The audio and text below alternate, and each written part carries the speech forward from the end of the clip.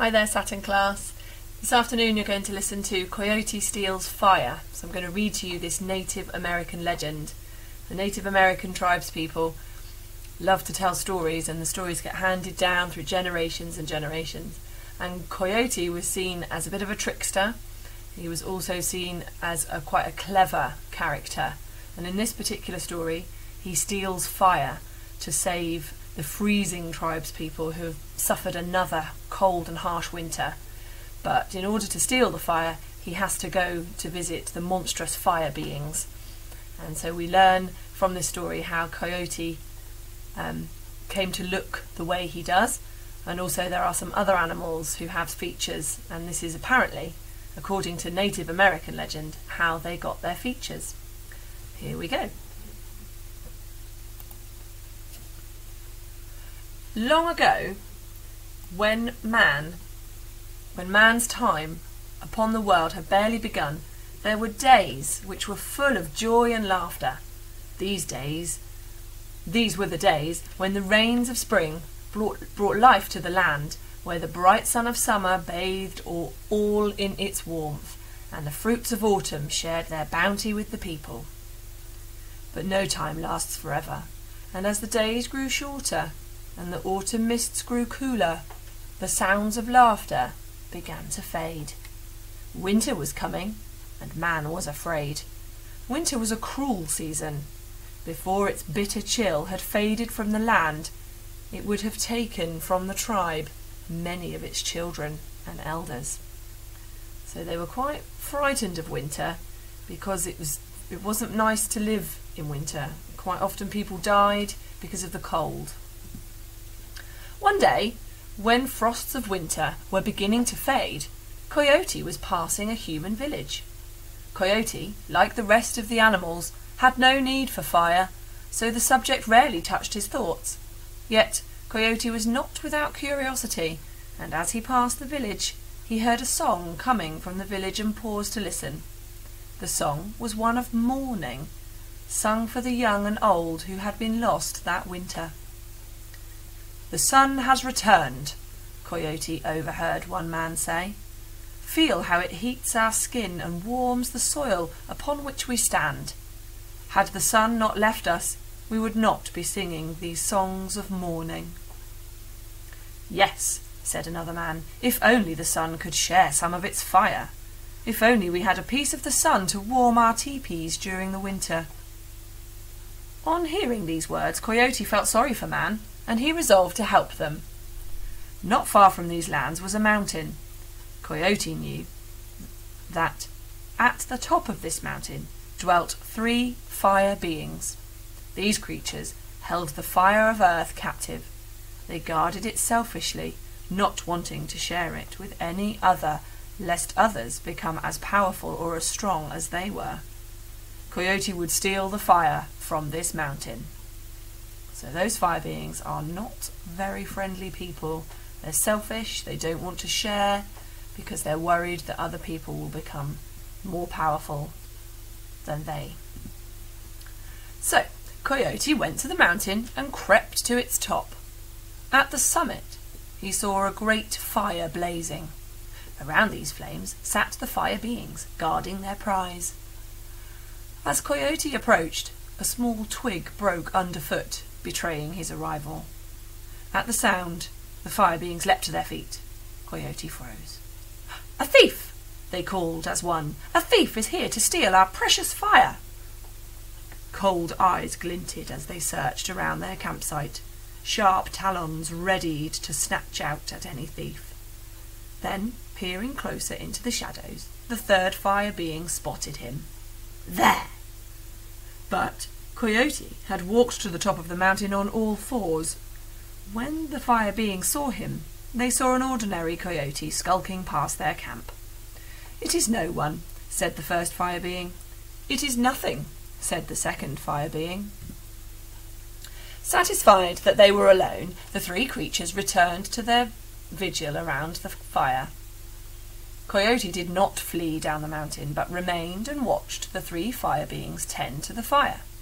When the fire grew hungry, he saw that they fed it pine cones or dry branches. He saw how, at times, a stray spark might leap from the fire, or a trickle of flame might try to escape into a nearby patch of grass. When this happened, the fire beings would leap up and furiously stamp on these runaway flames. When the fire had retreated, the fire beings would sit down again and continue their watch. Coyote saw that there was fire enough for all of man and the fire beings. These miserly creatures guard their treasure too well, Coyote reflected. So he's noticed that fire spreads, and so it would be easy to take some fire from them, and they are just being very, very selfish. And that word miserly, and being grumpy and selfish.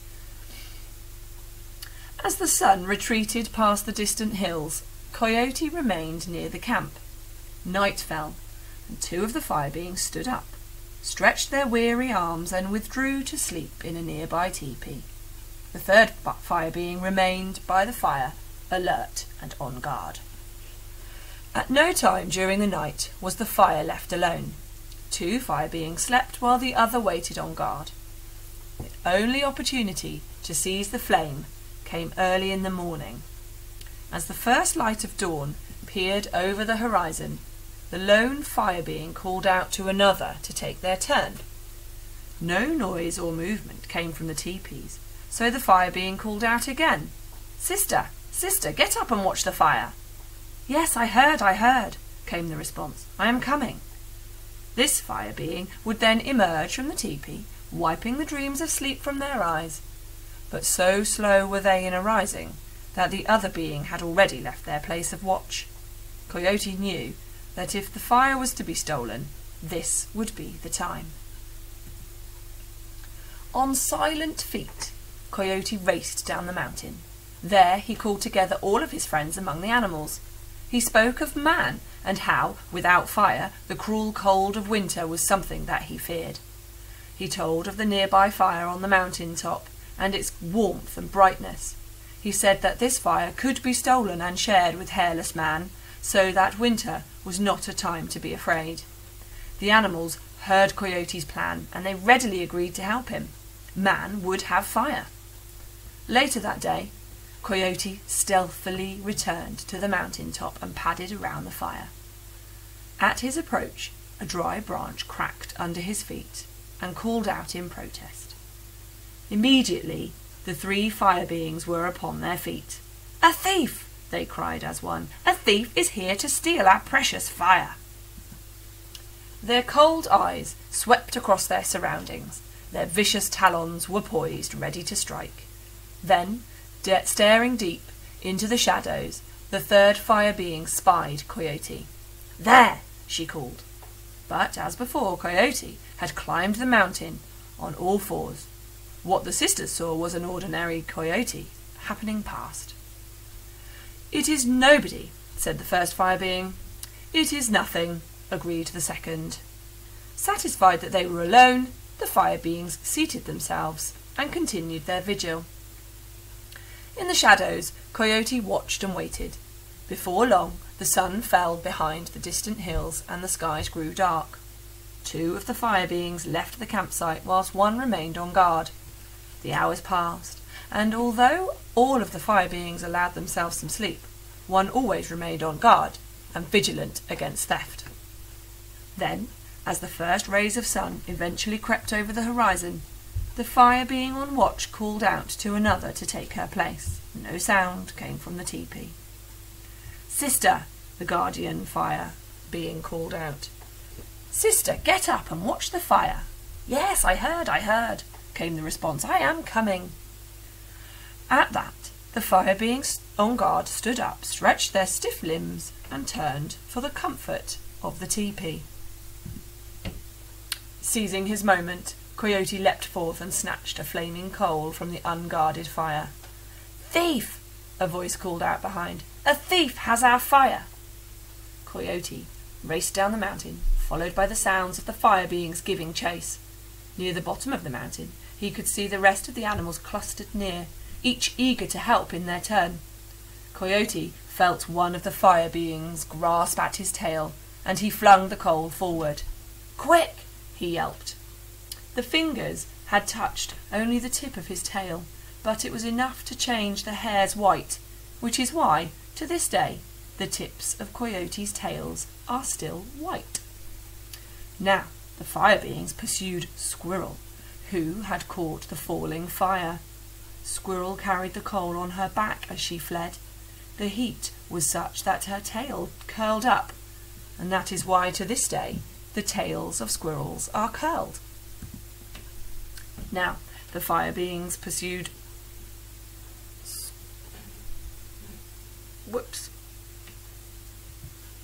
Before the fire beings could stop Squirrel, she threw it further. Now it was with Chipmunk. The fire beings approached, but Chipmunk stood frozen to the spot. Then, at the last moment, she took flight. As she turned, a fire being clawed at her back. To this day 3 marks remain, striping down the length of each chipmunk's back. The fire was then thrown to Frog, who swallowed it and hopped away as fast as he could. As he did so, a fire being snatched at his tail, tearing it from his body. This is why today no frog bears a tail. To escape, Frog swam across a wide river, but as he clambered onto the muddy bank from the far side, he saw that he was beaten. A fire being waited before him. Too tired to throw the fire back to one of the animals, too weary to swim back across the river, Frog spat the fire on wood, and wood swallowed it whole. The three fire beings gathered around Wood. "Give it back," they demanded, but Wood did not. The fire beings promised Wood gifts to return the fire, but it did not. They sang to Wood, they threatened Wood, and they beat Wood, but no fire came forth. Eventually, not knowing what else to do, the fire beings took their leave and went reluctantly back to their mountain. Wood had fire, but Coyote knew how to get fire out of wood. He went to the nearby village. There he showed Man how to rub 2 dry sticks together until sparks came. Then he showed them how adding dry moss and chips of wood to these sparks would create a trickle of flame. From that day, Man knew how to use fire. He cooked his meat, he heated his home, and the winters were never as cruel again.